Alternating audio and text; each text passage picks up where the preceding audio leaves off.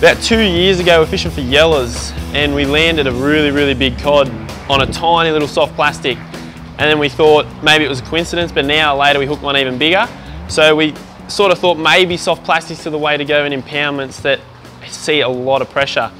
They work better in the clearer waters because they don't give off much of a vibration, because as you'll know, your hard bodies and your spinnerbaits give off a lot of vibration. They see a lot of pressure. You will still catch fish in clear water on the spinnerbaits and the hard bodies, and they'll always work. But we thought they've seen a lot of pressure, we might try the soft plastics, and we were really surprised at our results.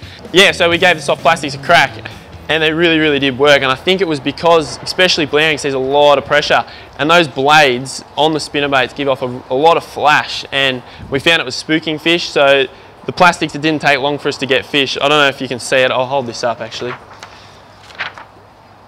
They were two of the fish we landed out of Blaring a week apart. The first trip we did with the soft plastics, we had no idea if it was going to work, and the top fish was the one a mate of mine, Jack, got casting in the middle of July, so you rarely ever see fish caught on soft plastics that time of year, or soft plastics at all. So that was one starting point, and then the next week Chris landed that meatery, and I got one that was a bit short of that on a soft plastic. So they have been successful. And the technique we used was pretty much just casting against the bank, the same you would use with spinnerbait, and just slow rolled it out. Some of the steeper banks we'd hop it off, but most of the time we slow rolled it because the dam at the time was really weedy, so we had to keep the lure off the bottom, because whenever you weed, you weren't going to catch fish. So the simple technique was to just roll it straight back to the feet, and most of the time they were caught down in against the bottom, but we even had some of the fish following right up, because we'd fished Blaring previous years, and it could be a weather change or a different weather pattern, but we'd fished it previous years with spinnerbaits, and we never had quite the success we had this winter. So that was the testing we did with them, and we believe they're going to work really well as the cod season opens up, and we're going to be using soft plastics a lot more than we usually would have. So with soft plastic size, it doesn't hurt to go really big. So this one here, we haven't used yet, but I'm sure it'll catch fish, and we're going to give it a crack. It's a 200mm lure, so you think about that in reference to the size hard bodies you get in the shelf. Like 150mm, you won't see many anglers with too many lures bigger than that, but it doesn't hurt to go big. So this one's 200. The soft plastics in length don't have as big a profile as your hard bodies will, so it doesn't hurt to go a bit bigger. The paddle tails work excellent. They seem to be the most natural. Because we're using them for the fish that feed visually, we want to match the hatch, and that was really important. That's why we had the natural colour in the squidgy, because the fish were eating it off visual presentation. So you hear a lot of anglers put scent on their lures and all this funny stuff, but the cod doesn't come up and sniff the lure before it eats it. It's going to hit it because it wants it. So especially in that dam, they see it. As summer comes into action, the water does dirty up a lot. So we will see if they will work. I'm confident they will, because the paddle tails still have a bit of an action. The dams are still clear enough, but there's always a place for spinnerbaits as well. We'll still use them to cast when the water's a bit dirtier, so that's just something to think about. If the water's getting dirty and you're trying soft plastics, they don't work, you can still result back to the older lures. And then again, you're same with your hard body, especially trolling in the dark. We won't go past doing that technique this year. That'll be one of our first trips we do at the dam. We'll probably troll in the night because it's such a successful technique. We're still coming up with a way to work out how it's going to rig well, but the standard way with a jig head, run through the front and then you stinger off the back, that'll work a treat, and that's how we caught all the fish so far. But I'm coming up with a design to even use, where are they? These G stingers in the back, so that way you can pin them in the back and it gives it more action. Another way that I'm working with one of the local lure makers is to put a treble underneath. I've got to work out how it's going to connect, but put a treble underneath that sits right in against the belly, because the trouble we had was when the fish hit the lure head on, they weren't connecting, and most of the time a cod will eat the lure head on, unless you're getting towards the later section of the retrieve when they're coming up and following it up. So the treble it'll go underneath in the back here, and one point will go in and the other 2 points will sit either side. Now, soft plastic should float, so when it sinks it should sit on its nose, so it shouldn't snag, and it won't snag because we've tested that. And that treble sitting back this way will get those fish that hit the lure head on. So that's another way we'll rig it. But all those different techniques, I don't know if anyone knows, myself and a few other mates have been building a social fishing website So what we've done is we've filmed over 8 hours worth of videos, tutorials that you can watch. So if we made them into DVDs, they'd be massive DVDs, but we wanted to bring it all out there for everyone to watch. And we're going to show you how to rig these. So if you're not sure how to rig a lure on a stinger, soft plastic with a stinger, or even a spinnerbait with a stinger, we're going to show you how to do that. We'll show you these other techniques we come up to rig them. We've even got videos on how to work the soft plastics, because obviously I can't teach you everything now. You need to be on the water, but that might be a starting point to see a video, gives you a bit more of an idea out in the water how they will work.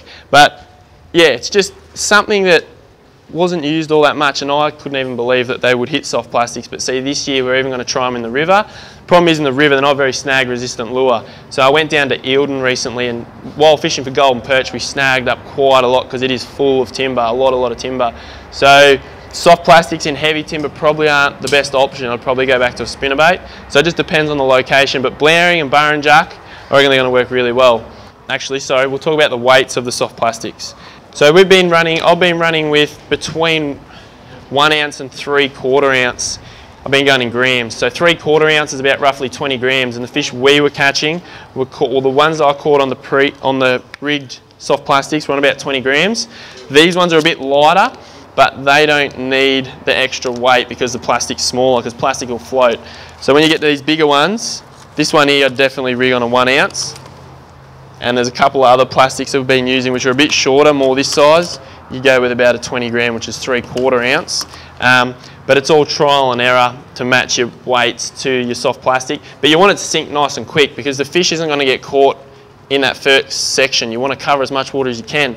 So what you want to do is you want to get the lure down to the depth as quick as possible and then fish it back along the bottom.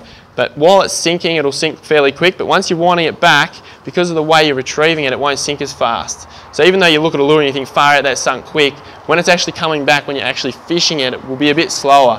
So you want to make sure you have the weight to get it down. So hook size with the jig head, we've been using, I think we had 6.0s on the 200mm plastics we had. These ones here, they have to be a 6.0, they're nice and big, but you want something big. So anywhere between a 5.0, 6.0, 7.0, don't be afraid to go big because you want that gap in the top of the hook.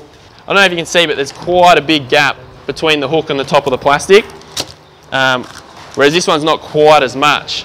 And the reason we use the big plastics is to catch big cod.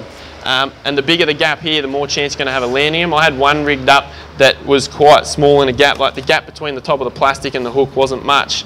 And I found it was quite hard to stick those big fish. Little fish will stick easy, but the bigger fish you want a bigger gap between the top of the plastic and the point of the hook so that you can actually stick the fish. Now let's talk about the outfit. Pretty much the same as you'd use, you're not going to buy a new outfit for plastic, same as you'd use for casting spinnerbaits, trolling big hard bodies. You don't want a light rod, nothing you'd use in the river for flicking spinnerbaits. You want to go upsize a little bit. Usually if you do a lot of fishing, dam fishing, river fishing, rivers you'd have a lighter rod to cast. It depends on personal preference, but me, see, I like to have a really light rod to flick lures, whereas Chris will use the same rod for both the dam and the river because he likes a bit more strength through the tip in his rod, but that's all personal preference. You want something nice and heavy. It's hard to put a name on the weight of the rod you want. See, it's 8 to 12 kilo, but different brands differ greatly. Like sometimes you'll use some that are totally rated different and the rating they give to the rod is totally different to a different brand. But you want something nice and heavy. Usually I just go off the feel of the tip and how it looks through the butt. As you can see here, it's quite a stiff butt on it. And if you pull the tip down for me, so as Chris puts pressure on the tip, that's quite a stiff rod. See, it's slipping out of my hand and it really has, it's bent over a little bit, but not a whole heap. If you get a lighter rod, it'll bend a lot quicker. Like using a little trout rod, it bends and loads up a lot quicker, and that's something you use for in the river. See, that bends a lot quicker. But yeah, you want something nice and stiff, and it's all because of that cast. When you want to cast these big lures, I was using 20 gram lure, it is really quite heavy. And when you load it up, if you've got a light rod, it's not going to go anywhere, you're going to end up breaking the rod. So it's a fair bit of hard work casting the plastics. It's like casting the spinnerbaits. We use a 2-ounce spinnerbait, and it's really heavy. So you want to have that heavy rod to get it in against the bank, and then after that, you still want the heavy rod to land a big fish, but you can still land a big fish on a light rod, but the big heavy rod does help. Same rod you use for trolling, casting spinnerbaits, casting plastics. So it's definitely a technique you should try. We've had success, and if you follow us on the social fishing team, you would have seen a lot of the fish we caught, and you'll see a lot more posts and videos and fish that we will put up and show you how the soft plastics have been going this season. back to the braid, sorry, I missed the braid. The braid is personal preference again that you'd use. If you don't do a whole heap of fishing, like say even I stick to 30 pound for everything I use, because I'll use it in the river, I'll use it in the dam. 30 pounds ample. A lot of the big cod fishermen who fish for dam fish constantly and have a lot of money to spend a lot of money on gear will go maybe 40 pound, 50 pound braid, something heavy to land those big fish. And it doesn't hurt to go heavy because some of those fish are really big, especially if you get them tight against structure, you need to get them out. But I've landed a lot of big fish and 30 pounds ample. Now the lead is really important. That's something we found was probably a big barrier between catching fish and not in Bland because it's so clear. If you think about it, the cod and the goldens swim in the same water, and we go down. I noticed, I talked to a couple of blokes up at Blaring recently. We were using 8 pound and we'd landed over 8 fish, and the other fellas were fishing next to us and they had 12 pound and couldn't even catch a fish. Now I don't know if it was just the leader, but I was pretty certain that was the difference. They were getting follows, so the fish were interested in the lure, but they weren't quite taking it. So you think about that. The cod live in the same water, and really sometimes cod are smarter, so you think even cod will be able to see heavy leader, but the problem is you can't go down to 8 pound for cod because you just won't catch any. So if we went down to 8 pound, I'm probably sure we'd hook about 3 times as many fish, but you just can't do it. The way we sort of get around that is you've got to use a fluorocarbon leader. I don't know if you know the difference between a monofilament and a fluorocarbon. We use mono in dirty water and in rivers, and I'll try and use mono as much as I can because it's stronger and it's more abrasion resistant and it ties a lot better. The knots tie up much better on a monofilament. So if I'm trolling in the dark up at the dam, I'll go monofilament in about a 50 pound. In the river, I'll be a 40 pound monofilament. But when we come to this dam stuff, especially in Blaring, Burrinjuck's not too bad. You can probably get away with a heavier leader, especially once it dirties up this time of year. This time of year, now it's really dirty. Last year it was quite clear, so we went fluorocarbon. But especially Blaring, you want to use at the most a 40 pound fluoro, but even that was too heavy, I noticed, so I was dropping back to a 30 pound fluorocarbon, and we landed, both of those big fish were on 30 pound fluoro, and a couple other ones we got. And I might even try, I'm thinking next year as we get around to winter, back in Blaring when it's clear again, if they're being picky, I might even drop to 25 pound because Blaring hasn't got much structure, so it won't hurt to hook a big fish on a little bit lighter. And if you get that chance to land a fish because of that drop in leader, well, it's better off having that than not getting the hit at all. So it doesn't hurt to go light, but see, Burrinjuck will go up if the water's dirty. You just got to evaluate it on the day. We'll probably start with a 40 pound fluoro. We'll still go fluorocarbon if it's a little bit clear because monofilament gives a milky colour, fluorocarbon disappears, it's transparent in water. In saying that, I still reckon the fish can see them because those golden perch in the dam can be really picky when you go too heavy, and that's on fluorocarbon as well.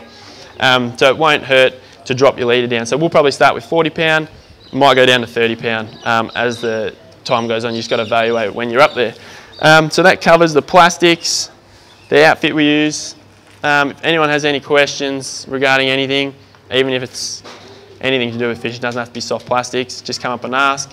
Like I said, we've built a website that has over 8 hours of video tutorials, so it's 450 minutes plus, and they're all in depth. We sit down, we talk about the gear, talk about the colours, we get out in the water and show you the techniques for casting, and there's a lot of information there. It's taken us nearly 2 years to film it.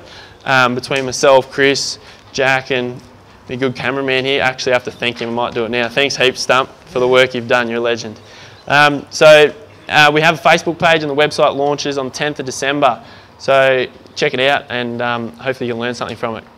The Facebook page is up, it's been up for nearly a year because we caught a couple of big fish last year and that's when we launched it. It's called Social Fishing, so there's a poster there, poster here, come up and talk to me. It's up and the website's exactly the same and it'll be up on the 10th of December. So the Facebook page, we post nearly 3 to 4 times a week. It's actually quite hard to keep it up, but we come up with videos and content and it's just a taster for what the website will have. So there's some videos on there that go for 2 or 3 minutes, but the website, we've got videos that go for half an hour and talking about in-depth tips. So the Facebook page is called Social Fishing.